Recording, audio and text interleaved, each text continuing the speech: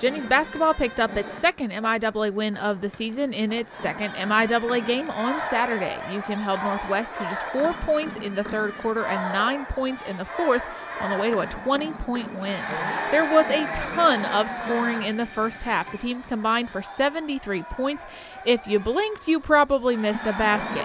Bearcats scored the first 5 points of the game. Morgan Fleming answers for UCM with 5 straight. Northwest hit 5 3-pointers, and the Gens went to work in the paint. Central Missouri had a 19-18 lead after the first quarter.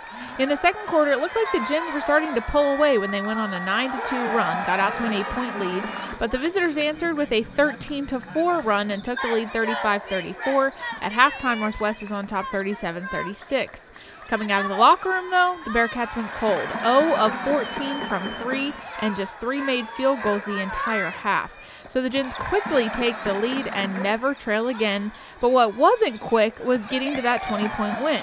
There's 2.5 minutes left in the third quarter when UCM only has a 3-point lead, but then Fleming scores to get the lead to 5 points. Kim Crown follows that with an and one. Megan Skaggs scores, and Gigi McAtee finishes off a 3-point play. That makes the lead 13 points. So UCM closes out the quarter on a 10-0 run. Gens up 54-41 heading into the fourth quarter.